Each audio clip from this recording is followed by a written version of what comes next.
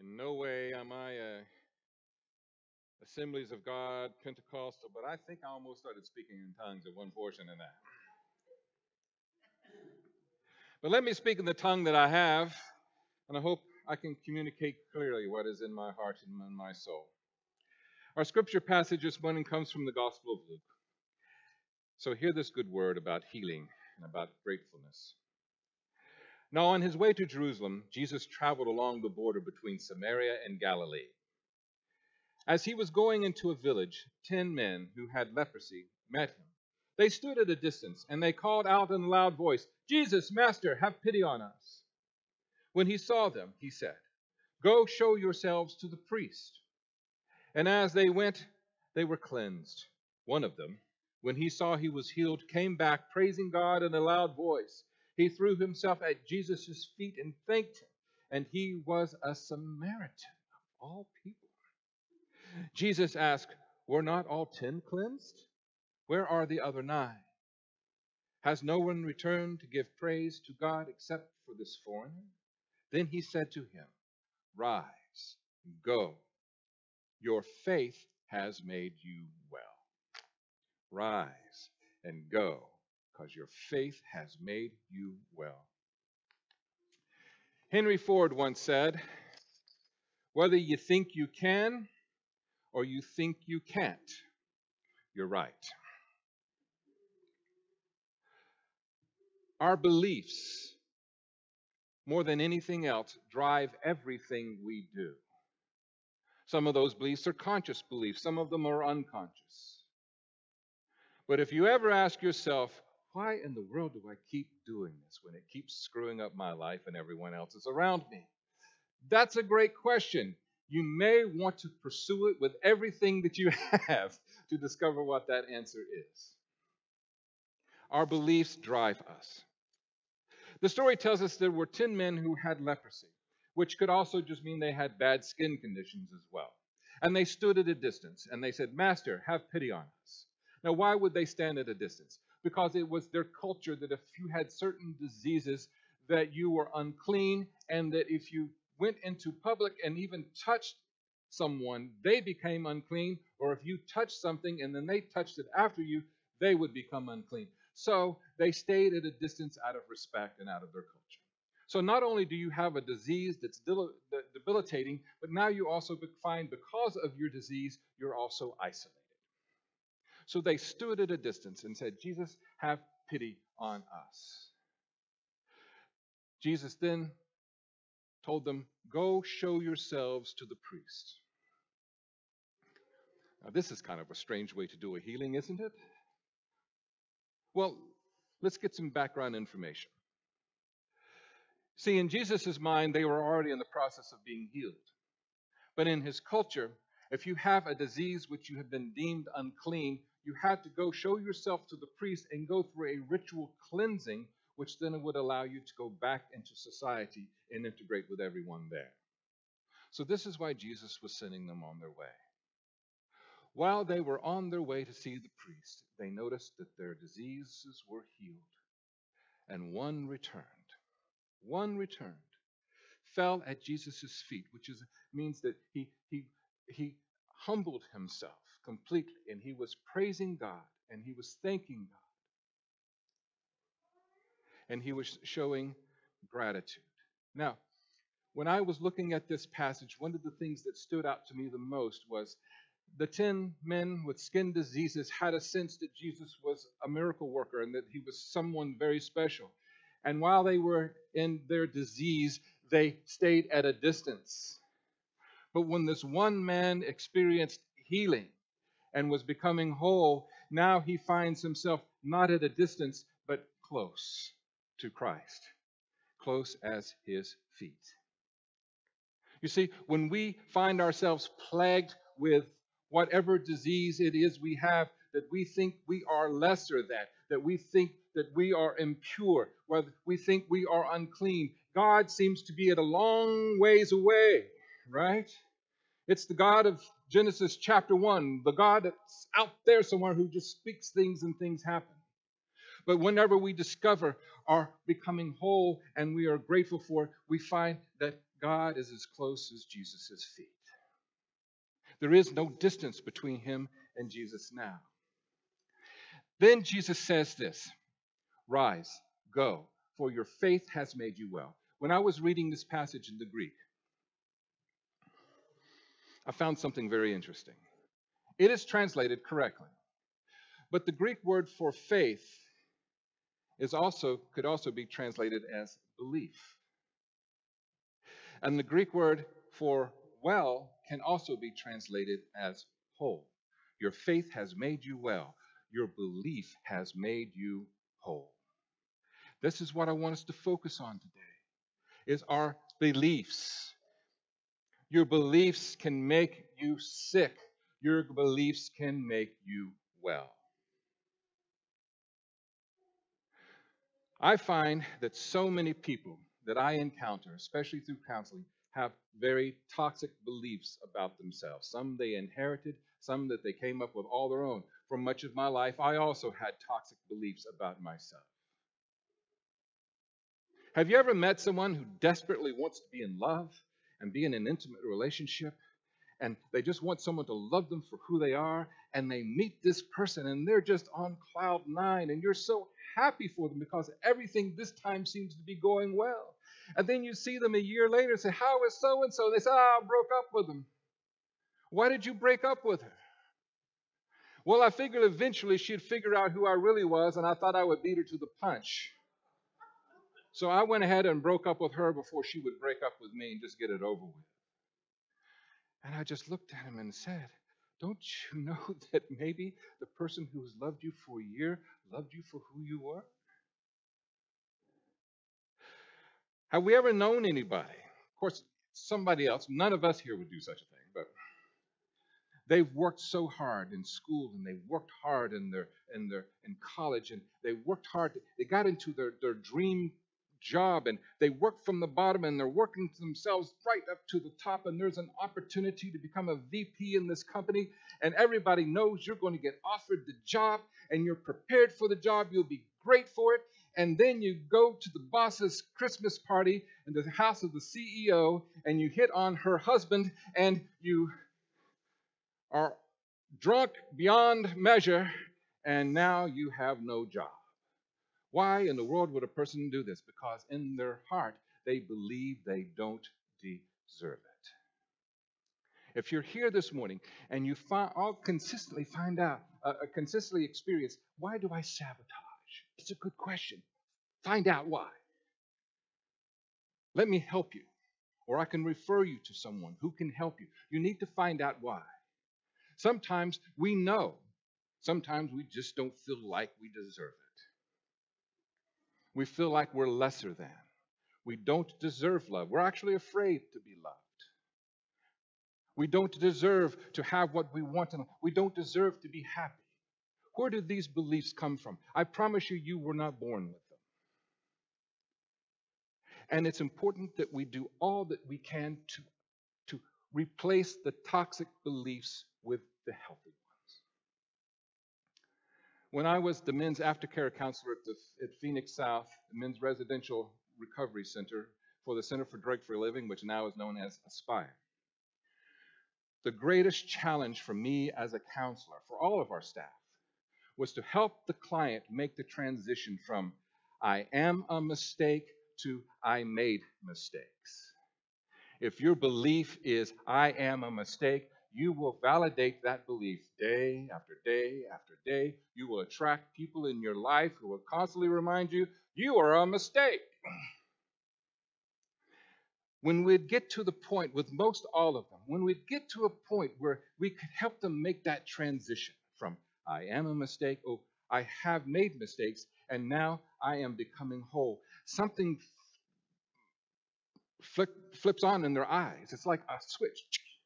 Everyone I've ever counseled my whole life, I've seen it with every single one. They come in, their eyes are kind of glazed, they're sad, they're depressed, and then they make this discovery that I am somebody, that I am loved, that I am worthy of every gift that life brings me. and a switch clicks on and their eyes bright up, and where their recovery may have been going like this for months, then it goes like that when that belief changes. Toxic beliefs keep us at a distance from God and from our spiritual selves and from the love of Christ.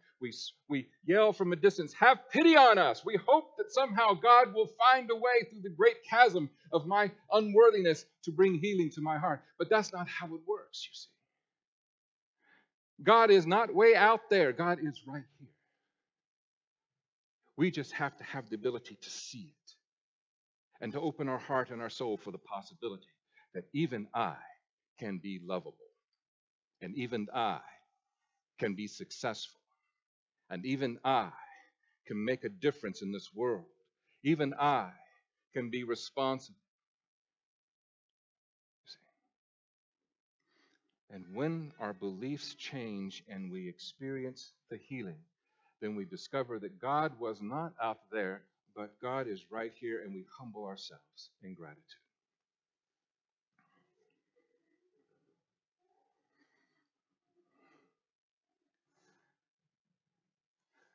The second part of the passage is gratitude. Weren't 10 healed and only one came back?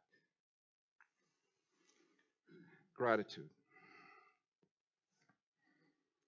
WebMD shares that people who live in a state of gratitude are healthier people. And there's a difference. All of us are at some times grateful for something, but I'm talking about people who live in a constant state of gratitude. They tend to have less stress. They tend to take better care of themselves. They tend to be more careful in their relationships because they're grateful. Even though they may be tempted to sabotage it, they're not going to because they're too grateful for what they have and what they experience. A state of gratitude. One of the books that helped me to learn this lesson most profoundly was called The Alchemist by Paulo Coelho. And it's a parable about a young man who wants to marry this woman, but he doesn't have enough money. He doesn't have a treasure to offer. So he goes on this long journey. I won't tell you how it all goes because I want you to read the book. But the alchemy was to be an alchemist was to be able to take an element like lead and turn it into gold. And if you can do that, you can be rich, right? But it's a parable about spiritual alchemy. Let me discover what is lead in my own spirit, and going through a process, let me change that into gold. And one of the things that I learned about this book is to look for the gold in every situation. I promise you, no matter what you have experienced or you are experiencing, if you consciously look for the gold in that situation, you will discover it.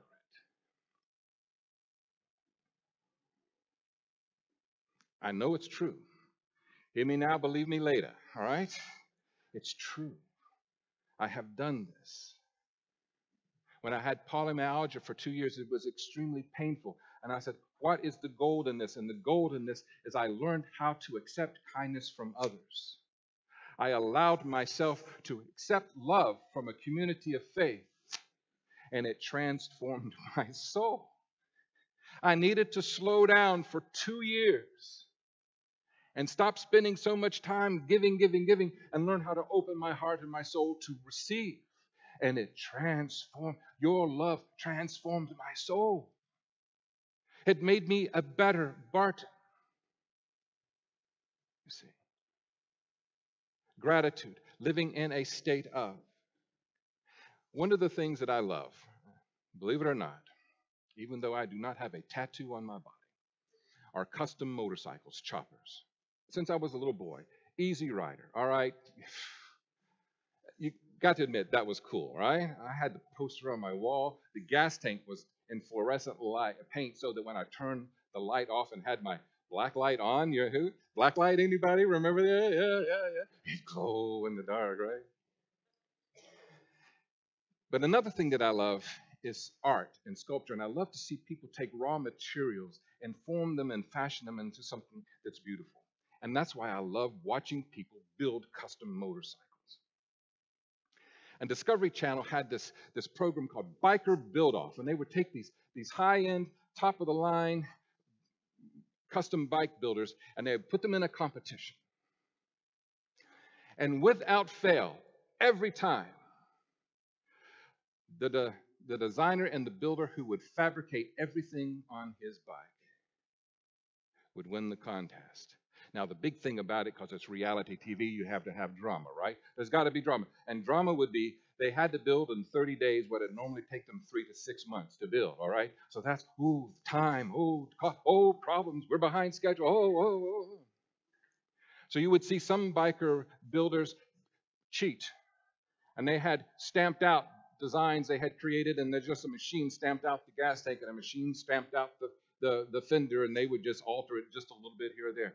But it was the bikers who would take the metal and they would pound it and they would shape it and they would form it, and those are the ones who won every time. One of my favorite builders is a guy named Indian Larry. He's deceased now.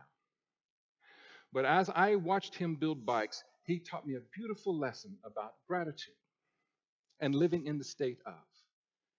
He grew up in a middle-class family, a heavily disciplinary father who wanted him to be a carpenter like him, but Larry was an artist in spirit, and he was sensitive to things, and he was mischievous. He was a free spirit, and he didn't fit in the prescribed world in which he found himself. He went to a Catholic school because he wasn't a good boy every day. The nuns would beat his knuckles so much that they would be bloody and swollen, and he would tell his parents he got into a fight. They would lock him in a closet to teach him a lesson. Well, needless to say, school was not a lot of fun for Larry, so he quit school at age 17 and went to California to go live with his sister who was living there. While he was there, he got into drugs. His sister was murdered. He came back home. It was devastating for him because she was a free spirit like he was, and he thought he had lost the only person on this planet who kind of understood who he was. In order to support his drug habit, he decided to start robbing banks, and he got caught and he got arrested. And while he was in prison, he spent as much time as he could in the metal shop. He learned how to weld. He learned how to fabricate. He learned how to repair engines. He learned how to build engines. He had a passion for these things. He also started to repair his mind, and that he had his mother bring him books and philosophy and the classics, and he read and he just absorbed everything he could. He got his GED while he was in prison. When he was a youth, he was doing something in his basement that involved explosives. We won't go into details, but he blew off his little finger. So Larry had to overcome heroin addiction. He had to overcome prison. He had to overcome so many things. And when I saw him was at the prime of his life. And I remember as he's building his bike, he never worried about time. Indian Larry, aren't you worried about getting out? He said, I don't do time anymore. I said, okay, that's where I want to be in life. I want to no longer have to deal with time. I got to experience it a little bit during my sabbatical. It took about 3 months to get there, and then I had a month to enjoy it. But I still hope to get there someday. I said, but Larry, how about you don't have a finger on your left hand? I said, well, it was traumatic when it happened, but, I can get to places and when I'm repairing an engine with these 3 fingers a lot easier than I could if I had 4. Also, sometimes you need to polish something in a small place, and I can do it with these 3 fingers so much easier. So, yeah, actually, it's kind of become a benefit for me. Well, Larry, how about your time in prison? Best thing that ever happened to me. How about the times you were hospitalized because you were addiction? Best thing that could ever happen to me. Why is that? Because it made me healthy and it made me whole. And Larry learned how to let all the pain and suffering go and learn how to live in the flow of life and live in the moment. I did not hear a thing from Indian Larry, a man, tattoos all over his whole body, kind of a rough-looking guy, that I didn't also see in the Gospels or saw in great philosophers. Same lesson. Living in a state of gratitude opens our heart and our soul so that we can receive what we did not think was possible, so that we can be close and intimate with that which we thought was distant and far away. When we go through the process of changing our toxic beliefs, it starts the process of making us whole and complete. None of us here are a mistake. I don't care what anybody tells you. No one here is a mistake. And some of us are misfits. That's what kind of makes this church unique. We're a normal bunch of misfits, which seems to be an oxymoron, but it isn't. That's why we respect each other so much, because we didn't belong in other places and we couldn't seem to fit in. Everybody here loves your weirdness.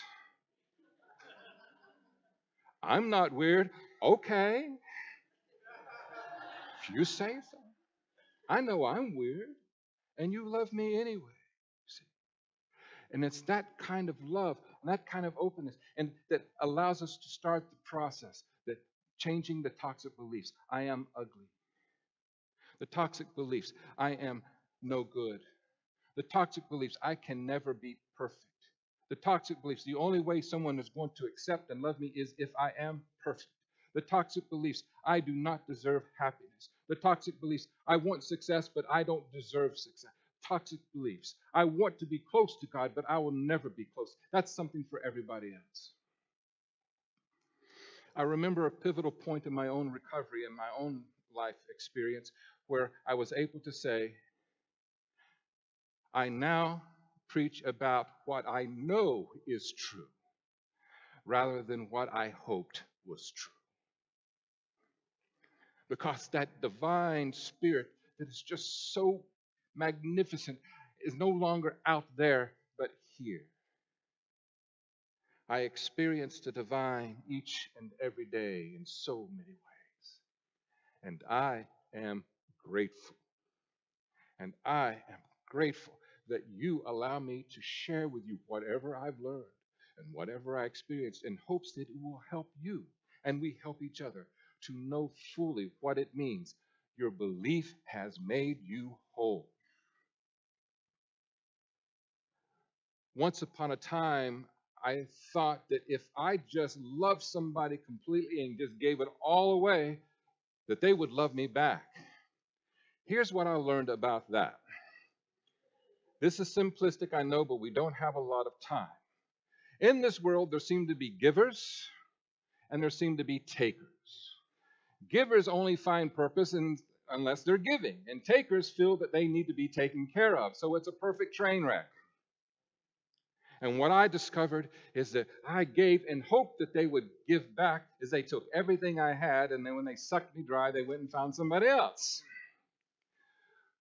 What I've learned when I changed my belief and I believe that I am a person who is lovable. I am a person who has the capacity to give and to receive love unconditionally. I am a person who has talents and gifts. I am a person who does not need to prove myself anymore to be loved or to be accepted. When I made that change, now when I love, I don't do it because I hope you love me back. I love because I just do it.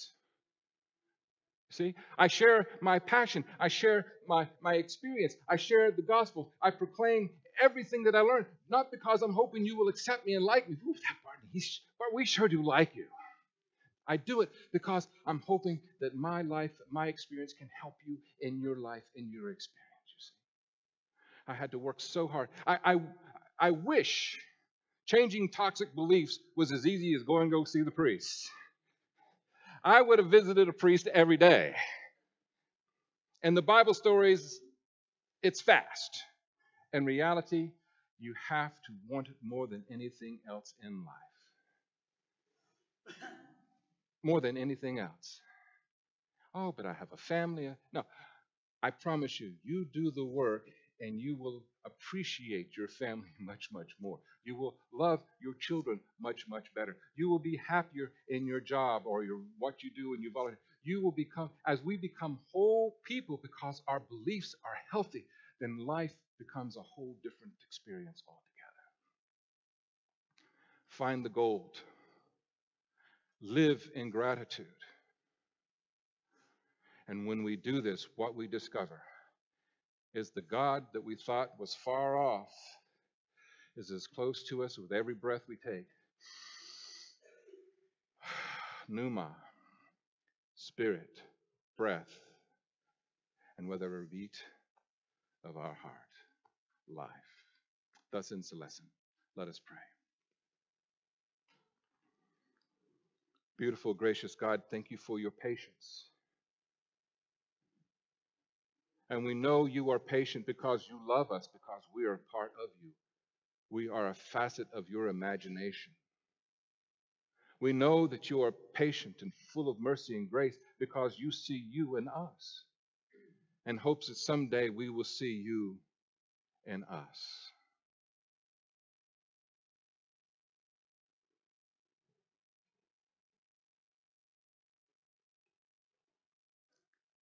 I am so sorry that there are so many messengers on this earth who believe that their job is to tear people down.